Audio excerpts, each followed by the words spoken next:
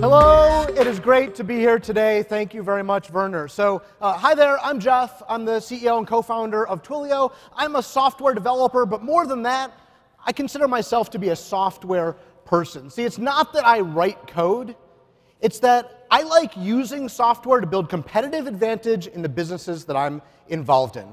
Because I believe that software is a mindset. It is not a skill set.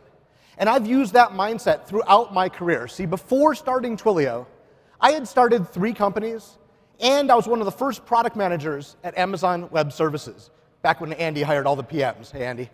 And after Amazon, I set out to figure out what I wanted to do next. And I looked back at my 3 previous businesses and realized that I had 2 things in common between all of them. First was that we were using that software mindset. The agility of software to enable competitive differentiation. Sprint after sprint, listening to our customers, and shipping an iteratively better product. That is the superpower of software. But I also realized that at each of these companies, we had needed communications to make a great customer experience. And when we turned to the legacy communications industry to find out how we should build the things we had in mind, we got the same answer every time. Sure, wire up all these copper wires to your data center, rack up a bunch of telco gear, and then bring in professional services to come and integrate that whole thing for you. And that'll take millions of dollars and take 24 months before we can launch anything. I said, wow, that is the complete opposite of that software mindset. And so in 2008, we started Twilio to solve this problem, to bring communications into the era of software and out of its legacy based in hardware and physical networks. And we had a mission. That mission is to fuel the future of communications, because communications is going to be powered by software. And we do this with a product we invented called a cloud communications platform. See, we have all the building blocks for communication that you would need to build any kind of communications use case you can imagine. Programmable voice, messaging, video, wireless, authentication, and many more. And you can use these building blocks to assemble just about any use case you can imagine. And if you've never used Twilio yourself, that's okay. You probably use Twilio all the time, and you don't even know it. Because when you hail an Uber and you call the driver from inside the app, you're actually using Twilio. If you make a dinner reservation at OpenTable, and you get a text message when your table is ready, you're using Twilio. If you get a 2-factor authentication code texted to you from Box or many other online services, you're actually using Twilio. That's because these companies are also using that power of software to build a better product every day. And you know, we started in 2008, helping companies in nearly every industry you can imagine migrate workloads of communication from the legacy into this new way in the cloud and using software.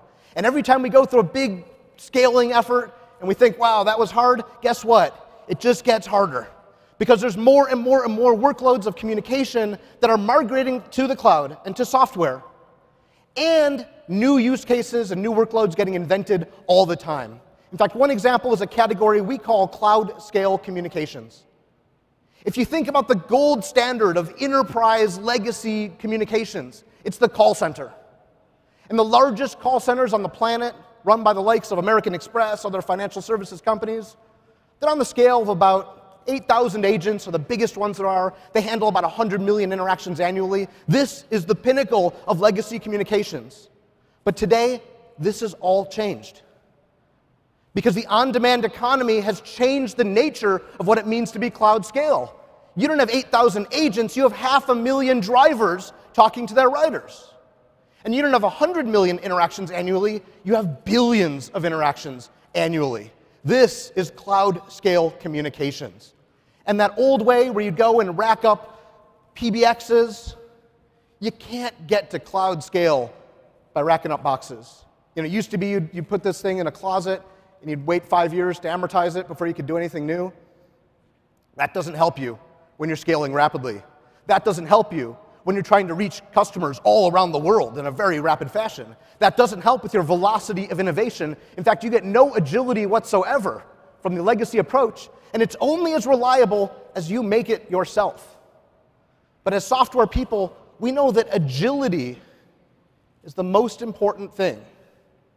That's why at Twilio, We shipped production updates of Twilio almost 8,000 times in the last year. Almost, more than 30 times a day, Twilio gets better. But the thing is, some people believe the reason why you'd not be agile is because you need reliability. But that's a misconception. Because with software and processes and smart systems, you can build agility with resiliency. And that's how Twilio approaches this. So despite the fact that we shipped 8,000 times in the last year, we have 5 nines availability of our API. And that's the power of software. You can have it all. And we know this is important to you. As a company founded by developers for developers, we have over 1 million developers in our ecosystem. And the apps built by these developers process over 100 billion annual API requests to power those communications. And those communications have reached over 1 billion devices around the planet. And that's the power of platforms working together. Since day one of Twilio, back in 2008, we've been building on top of Amazon Web Services. And we're working together with AWS to take on 150 years of legacy communications. Like many of you, we started back in 2008 launching our first EC2 machine, and now we boot over 100,000 instances annually. But it doesn't stop with EC2, because as Amazon has shipped, we've adopted many of their services: Kinesis, ELBs, availability zones all around the world, Lambda, Redshift, Dynamo, Direct Connect, to build a better product all the time. As we've expanded our operations and our customer base globally, AWS has allowed us to expand much faster than we ever could have before. But it's not just Twilio using AWS. AWS is also using Twilio. If you use the simple notification service, those SMS messages are powered by Twilio. If you use Amazon Lex, which they launched yesterday, we're really excited to be a part of that solution. And we're really excited to announce some upcoming collaborations soon. And we power this because of the super network that we've built around AWS. Now, I say it's super, not just because it's amazing, which we kind of think it is, but really more in the literal sense of the word super. It's a network that is sitting above the carriers of the world, and it optimizes them with software. See, we've taken the AWS network, and we've deployed our software into all these regions and all these AZs all around the world, and then we've interconnected that software with hundreds of carriers and expanded the AWS edge. And we're growing that list of carriers every day. And then we use data and feedback from our customers to continually optimize the performance of this network for quality, for delivery, for latency, for every text message and phone call that traverses our network. It's a flywheel that's getting better every single day. See, what we've done is we've turned AWS into a low-latency, adaptively learning, globally interconnected communications cloud. And coupled with our programmable communications APIs, it is a powerful toolkit to power any kind of communications workload you can imagine.